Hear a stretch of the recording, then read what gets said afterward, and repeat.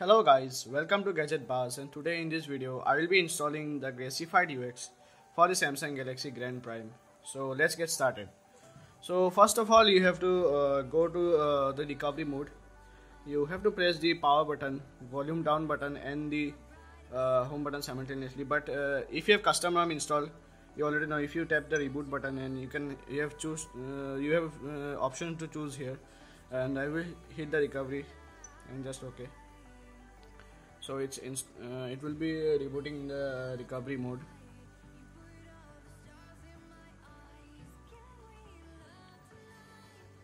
And we are in the recovery mode. So this is the recovery mode. First of all, user basic steps. Go to wipe, advanced wipe, select Dalvik, system, cache, data, no need of internal storage, and just swipe. It's done. And now locate your Gracified UX ROM wherever you have kept it. So in my case I have in the downloads folder, so I will just go ahead and install it. So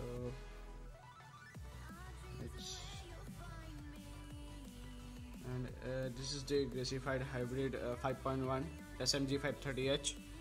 So just select this and hit add more zips, and then select the hybrid gaps and just swipe to confirm flash. So after now aroma installer will begin. As you can see in the screen, the aroma installer is working. And go ahead and hit next, and then select I agree, then select next. You have to choose this last option, the refresh only, because we have already wiped the system data cache Dalvik, so no need of again wiping. So just hit this refresh only option, then go to then hit next actually. And now you have to select this third option. So majority of the people will have if I zoom in and show you, majority of the people will have this Samsung Galaxy Grand Prime 3G Duos XCU. So just select this, and you have to now hit this next button. So just hit next, and now here you can install the Dolby Atmos or AOSP 7.1 emojis or the Super SU, and you can also install the Dream UX UI sound. So I will go ahead and install Dolby Atmos Super SU, and I guess it's pre-rooted, so it's no need of installing the Super SU. And I will just install this Dream UX UI sound and just hit next, and you have to select the next option again. So it will be installing, and so after installing this GraceUX ROM, the gaps will also start to install. So just wait till it finishes.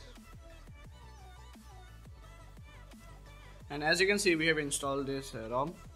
So now you have to hit this next again, and reboot device after exiting wizard. I can hit next and just swipe.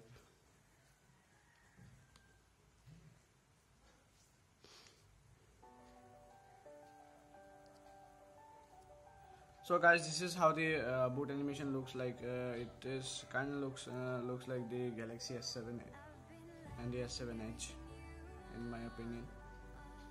So I'll be back after setting up this device, so stay tuned. So guys, this is how the welcome screen looks like, and let me just set the language. Select English US, and here it is, and just hit this next. And okay, the Wi-Fi is working, no issues, and I agree. I don't want Samsung account, and just hit finish, and we are done. Let me just turn on the data. Okay, so we are done installing this ROM, and looks quite awesome actually. Let me see if the camera works. Cancel. No, camera is not working. It says camera failed. Sadly the camera is not working. So we got the first bug, and I forgot to install the gaps also. So yeah, okay, let me install the gaps also. If I show you, so the gaps installation is also pretty basic. Go into recovery, select the hybrid gaps and just swipe to flash and it's done. So I will not install for this moment. I will just show you the features of this, and let me just go to settings. So as you can see, this looks really beautiful in my opinion. Sound and notification, and battery. Okay, we also have the ultra power saving mode. Software update. No, we don't want software updates. And it's written device name Galaxy on 7 because the ROM is ported from the Galaxy on 7. That's why it's written as the Galaxy on 7, as model number as SM-G530H, and the build number is, as you can see, XCU. And originally my baseband is actually the XXU, but for installation you have to select that third option only, the XCU, and this is how it works. And let me see if I get some wallpapers. Yeah, the wallpapers are also from the Galaxy S7 and the Note 7.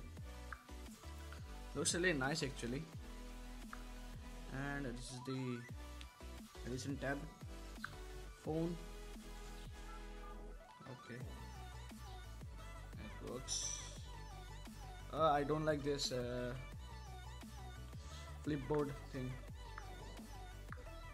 So here are the tools, my files,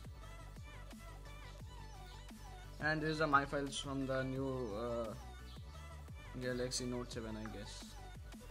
And Smart Manager is also present. Let me just clean all.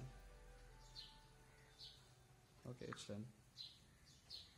We also have the Dolby Atmos. As I mentioned, I have installed the Dolby Atmos also.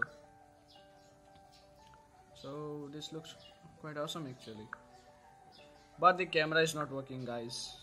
You can't use as your daily driver.